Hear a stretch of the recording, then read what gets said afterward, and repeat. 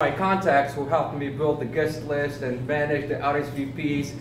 So I want to thank Mashhoor, Osman, Hamar, and Naveed. Thank you for helping me with managing the flow and making sure we have everybody here and have a good representation, mashallah. Let me also thank Corey. Corey, are you around? He just moved. All right. So Corey did a wonderful job. I know him and his staff, they were a little bit stressed out. But I told them that, look, we're going to be hungry, so whatever you cook. Maybe bring Don and Crystal too. All right. So Corey really helped me orchestrate this. As I was saying, he was stressed out, and I told him, look, whatever you cook, I have been here, you can't get it wrong. The food is always delicious. Make sure we have coffee and sweets at the end. We need to refuel our bodies, and they really delivered on that. So thank you, Corey. We will be back next year. So as the non-official Muslim liaison, my job is really easy.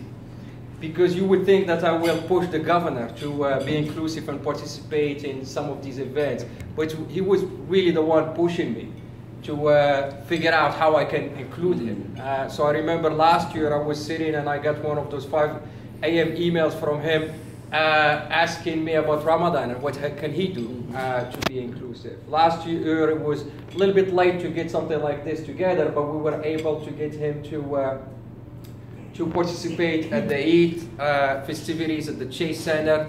Thank you, Brother Qamar and Sheikh Abdul Hadi. They allowed him to speak to close to 4,000 people at the Chase Center, which was great. And just in the last 12 months, he participated less than a year ago at the Chase Center at the Eid festivities. A few months later, Brother Naveed had the forum about the Muslim community, public safety, and the governor, I talked to him, he was able to attend and speak at that forum. Last May, he had the governor prayer breakfast and invited an imam from our community center here in Dover, Imam Fuad, to participate and speak. And here we are here today. So 4 major connections with the Muslim community in less than 12 months. And that's really the governor's style, has been for the last at least 6.5 years, have been very inclusive. And as a member of the Muslim community here in this great state of Delaware, I want to thank you for being inclusive. And I want to say how proud I am to have you not just as a boss, but also have you as a governor for this great state. So help me welcome our governor.